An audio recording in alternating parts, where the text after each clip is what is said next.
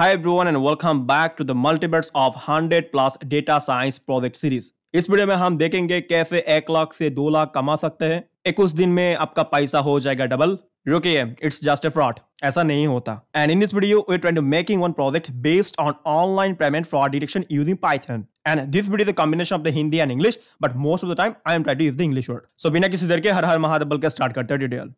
So in order to building the online payment fraud detection, we're going to collect the data from the Kaggle. And this is our data set that's called the online payment fraud detections. And you can see here the online fraud.csv, one CSV file, comma separated value file. And using this data set, we're going to building one fraud detection model and try to classify that if the transaction is a fraud or not. And inside this data set, it having the 11 columns, and which it have 11 columns actually. So each of the columns have some different significant, like it have the steps, the types of transaction, the amount, the new ORIC, customer starting the transactions, the balance before. You just need to read about this data set, what actually happening here. Now using this data set, we're going to building one machine learning model which can classify the payment transaction is fraud or not. So right now I am in my Jupyter notebook. You can also use the Google Colab or the VS Code or Python itself. And I already download the dataset from the Kaggle and I name it dataset.csv, and I already do the coding part here. And make sure your dataset.csv file in the same working directory folder. So if I go on here, okay, not here, just click on here and Control tab so that you can actually switch your tab on your browsers. So you can see here dataset.csv file in my working directory and my IPYNB file. I'm in Jupyter notebook file, right? So now what I'm going to do, I am simply going to import some necessary library and try to explain the code, what actually happening inside this code and how can you build one machine learning model. So first thing first, you're going to import here the pandas as PD. Then you're going to import here the numpy as NP. So pandas actually help you to do some data analysis tasks and also try to load the data from the different data sources. And also I also make the videos regarding pandas, that how can you deal with the CSV file, how can you deal with the HTML file, how can you deal with the textual file, all of them, right? Then we have the numpy as NP. So numpy is actually help you to deal with your multi-dimensional array, because in your data set is nothing but one multi-dimensional types of data frame. So that's why you need to deal with your data. Then what I can do is simply using here data.hat so that it can load the data from our data sources, my data set, and after that it will show the first columns of not first column, first row of our data set. So this data set is quite big. I think it's nothing but more than a 494 MB, so quite big data set. So it will take few times to loading that, right? So you can see it having the column that's called the step, the types, the amount, the new origin, old balance, the new balance, the name of destinations, how it is coming from, the old balance destinations, the new balance destination. Then it having column that's called the is fraud, right? Is fraud. So that's mean this is one supervised machine learning problem, because our label is given. And another thing is, this is nothing but one binary classification problem.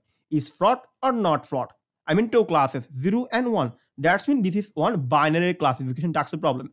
And this is also a supervised machine learning based problem. Fine. Okay. Now we see that this is one classification tax.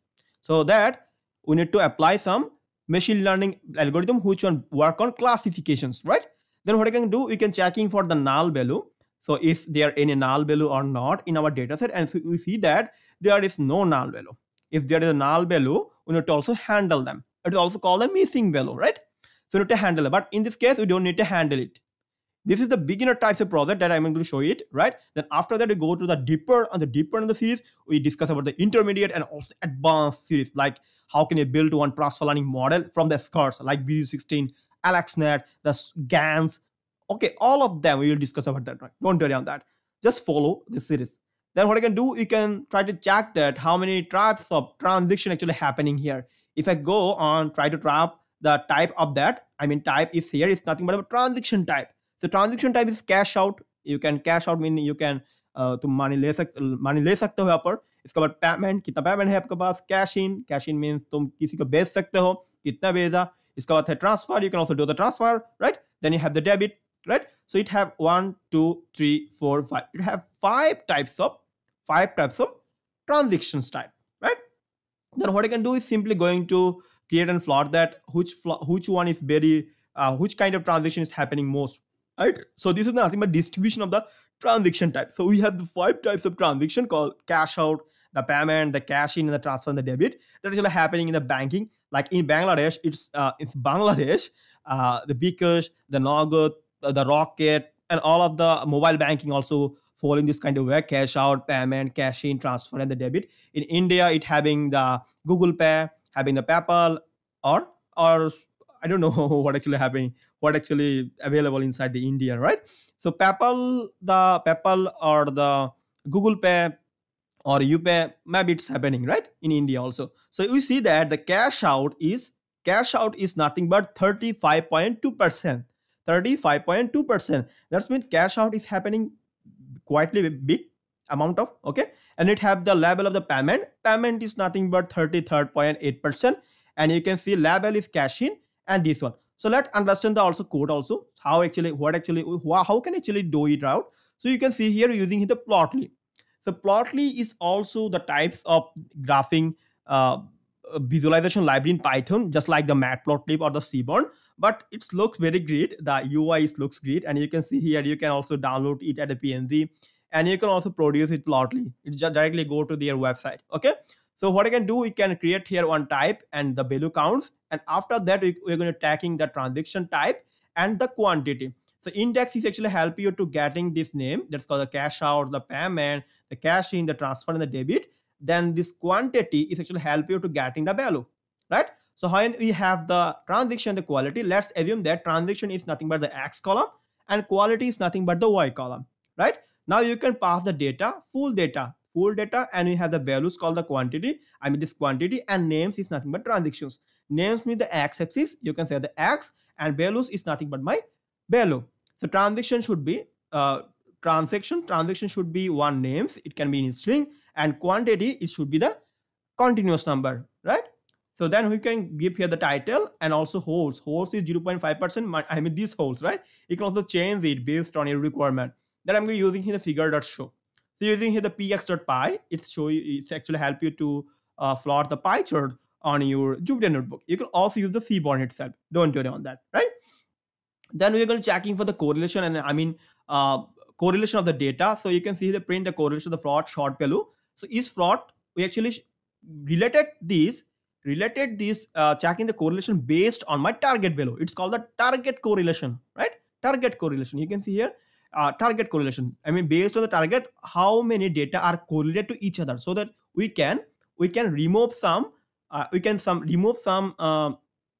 remove some column from our data set. It's called the feature engineering, or you can say the feature selections, not feature selections.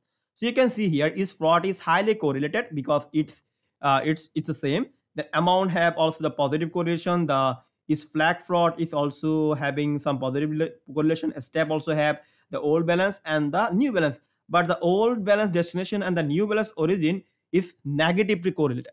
Is negatively correlated. So what I can do, we can simply going to drop this out. We can simply going to drop this out because this is it's negatively correlated, right? So what I can do, we can also actually negatively correlated, so you can actually drop in this out, right? If it is highly correlated, you can also drop this out because same features, right? Okay, so that's it, how you can actually do the feature selection. So you can actually remove this old balance destinations and also the new balance origin. Okay, fine.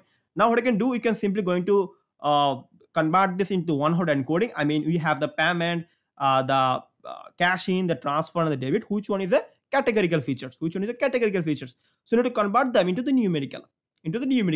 But if you are using the pd.get dummies, I mean the dummies to the data, it will give you some random number of value. Maybe it will give you the cash out should be the 3, the cash in should be the 1, like that. Otherwise you can also do the mapping part. So mapping is quite big when you have the multiple number of classes. So you can see 1 2 3 4 5, so 5 classes. So that's when you can do the mapping part. Otherwise you can use the pd.dummies, or you can also use the label encoder to do the label encoding. But my request is, when you have the more than 2 number of classes, better you can use the mapping. So now we're going to mapping the type, because type is nothing but one categorical features. Then data.type, and using the dot map, and cash out equal to 1, payment should be the 2, cash in should be 3, transfer equal to 4, and debit equal to 5. Then same things again for the fraud. See, for same thing as the fraud, you can see is fraud 001. So let's make it 0 should be the no fraud, and 1 should be the fraud. You can also using here the pt.get dummies or using the label encoder. But when you try to using the pt.get dummies, so it will actually creating some extra column for that. So you need to replace it. So that's why it's better you can using here this map. Use map. So I actually explaining all these things in details in my data analysis course also in very details, right? In very details. So I'm going to run it here. So now you can see here, my type is converted into the numerical value. Now it's time to splitting our data and try to select some features on that. So for that, you're going to using here from sklearn.model selection, you're going to importing here the train, test, and split. And you're going to selecting here the step is not necessary here. Step is necessary. I mean how many transactions actually happening here. It's not necessary. One in a 1 hour, right? It's not necessary. A user can also transact amount in a 1 hour. 2 transaction can be happen. That's not necessary. But a type is important. Is it cash in or the cash out or the transfer? It's important. That's why type here you're taking the type as my features. Then we have the amount. Then also have the new origin. New origin, you can see this is not my categorical value. So this is not required. But if I go on here, you can see here this name origin is not available here because this is one categorical features. So we don't need the categorical feature here because this is don't have any significant. This don't have any significant. Now you can see here old balance origins. If I show you old balance destinations is negatively correlated, but the old balance origin is highly correlated. That's mean we're taking this one. Then you have the new balance origin. If I see here, new balance origin is also actually negatively correlated. But the problem is when you are selecting the old balance origins, you need to also select the new balance origin to the data. But you can also drop it out, but it's nothing but a numerical column. So you need to take it. But name destination is a category column. You don't need to do it. And old balance destination, new balance destination, you can also take it. You can also take it because this is the correlated. It is correlated. You can also take it. But for the simple purpose, I am not going to take it here. You can also take it. You can also give here the old balance destinations, the new balance destination. But I think most of the value are actually containing of the zero. So that's why I drop it out. But this is correlated. This is correlated. Okay, this is how you actually select your features. It's based on your mind that how the data is correlated. So when you're doing this thing again and again, then you can just see that which one is important, But one more thing here, don't select the categorical types of value. Which one is not significant, right? But when you go deeper, we also discuss about the feature selections and on the feature engineering part. So then you go to deeper. Now you're going to, for the beginner purpose, let's select this one. Type, the amount, the old balance, and also is fraud. I'm simply going to run it here. Then what I can do, because this is a classification tag, so what I can do, we need to select some classification types of classifier. So further, you're using here the decision tree classifier. You can using here any of the classifier, random forest classifier or the SBC. You can do that. It's your homework, right? So then we're going to using here x train, x test, y train, y test, and using here train test split and passing here x and y, and test type give here the 0.2 and random state is 42. You can also give it random state or not, whatever else you can also give it here. And test type you can also make it 0.2%, right? Let's say if I try to make it 0.2%, you can also do that. Then what you can do, you can simply going to create a classifier of the decision tree, and after that you can do the fit and simply checking for the model score. Simple, right? Okay, then after that what I can do, we are going to do checking for the predictions that our model is predicted with the data. It's complete new data, and checking for this, is this a fraud? I mean, this is the online payment production is a fraud or not. So it will take few seconds or few minutes to actually training this model, because this is quite big data. So let's sum up it out. First, what I can do is simply going to load our data, checking for the missing value, checking for the transaction type, and checking for the distribution of the data, which one is good. This is nothing but the data. Think about the data and see the distribution of the data. Then we're checking for the correlation and checking for which features is important. And then we're going to mapping our data. I mean, convert our categorical feature into the numerical, and for same as the target column also. Then we're going to split our data into the train, test, and split, and we actually taking our features columns at the x independent feature and dependent feature. I mean target for target is nothing but the is fraud. Then what I can do, you can do import here the decision tree classifier and split our data into the 80% to 20% and create a model, and after they fit that and checking for the score, and we got here 99% accuracy. If you try to checking for these transactions, and this is a fraud transaction, this is one fraud transaction. Okay, so this is how the online payment fraud detection actually work, and how can you building one machine learning model. You can also create one pipeline, and how can you create a pipeline with, and how can you do the ensembling. We'll discussing on the later on when you go to the deeper of the data. Deeper of the data, it's just having the 27 lines of code. But when I go for the advanced and the intermediate level project, then you're going to discussing about more lines of code, right? Oh, and you need to do all the necessary things like data visualization, missing value handling, categorical features, all of the things, right? Advanced things. So that's it for today. Now, hope you enjoyed the tutorial, and make sure to subscribe to the channels, and don't forget to hit the bell icon. And I'll be back with another tutorial. And till then, take care. But one more thing, share with your friends, share with your family, and it's possible share with your boyfriend or girlfriend. And thank you, and bye bye.